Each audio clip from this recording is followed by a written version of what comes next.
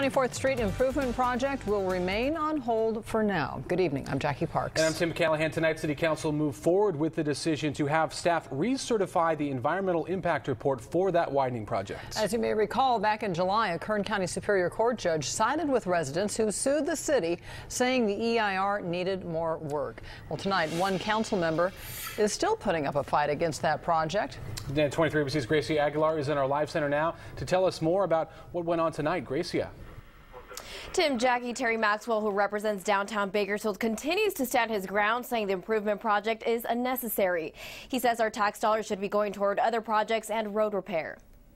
It's a back and forth battle with no end in sight. Everybody at this point seems to call it the 24th Street Widening Project. The 24th Street Improvement Project was brought up during City Council yet again Wednesday night. This time for council members to agree on redoing an environmental impact report that was used to okay the project. The court found that the EIR did not adequately explain enough about why the 8 potentially feasible alternatives were not studied as actual project alternatives, and that, again, the EIR should have done a better job of incorporating the cul-de-sac into the project description. In July, a Kern County Superior Court judge found that the EIR that was previously approved did not meet state requirements. The judge ordered the city to go back and rework the environmental report. This, in turn, has halted work on the widening of 24th Street. The court is saying, I want you to go back and I want you to look at it again, and I want you to put more meat to the bones. Tonight, Councilmember Terry Maxwell, who has been against the project,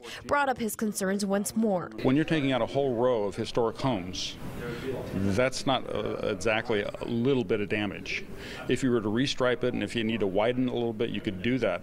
That wouldn't take out any homes, so you see that causes less environmental impact. Currently, 24th Street is used by 60,000 cars on an average day. Maxwell believes funding the Hageman flyover would take 14,000 cars off 24th Street and decrease congestion. I'm trying to save the city of Bakersfield $30 million because that's the construction costs. If we instead roll that money into doing Hageman flyover, which we're going to do anyway, then we could save that money and we could use it either doing the Hageman flyover if we can't find any other funds for that, or we might be able to use that $30 million to improve our streets.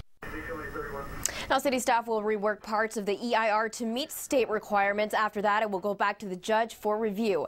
Now, this process could take over a year. In the Live Center, Grecia Aguilar, 23 ABC.